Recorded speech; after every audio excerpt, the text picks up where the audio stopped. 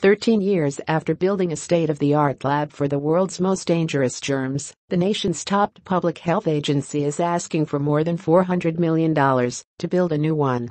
Officials at the Centers for Disease Control and Prevention say the current lab building in Atlanta is quickly wearing down and cannot be upgraded without shutting down the facility for years.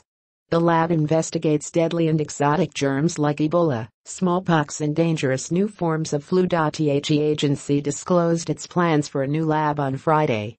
The CDC lab is one of only 8 U.S. labs with the security and safety features necessary to work with the highest threat germs, said James Leduc, director of one of them. The University of Texas's Galveston National Laboratory. 5 of the 8 are run by the federal government. The lab is housed in a 400,000 square foot concrete building located in the heart of the CDC's main campus. It uses eye scanners and other James Bond-like security measures to restrict access. Workers wear protective gear, and there's a web of computerized systems that monitor workers, lock doors, and ensure that dangerous germs don't escape. It opened in 2005 and cost $214 million, although the lab area that handles the most fearsome bugs didn't begin work until 2009. It replaced a CDC lab that had operated for 20 years. The architect firm that worked on it, HDR Incorporated, predicted the building would serve the CDC for 50 years.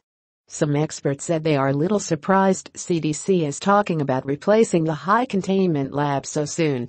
Having a lab being replaced after about 12 years seems unusual, said Stephen Higgs, director of the Biosecurity Research Institute at Kansas State University.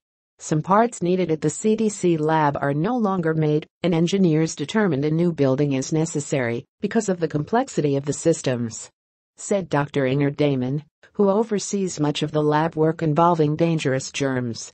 It will take 4 years to construct a new building and related infrastructure.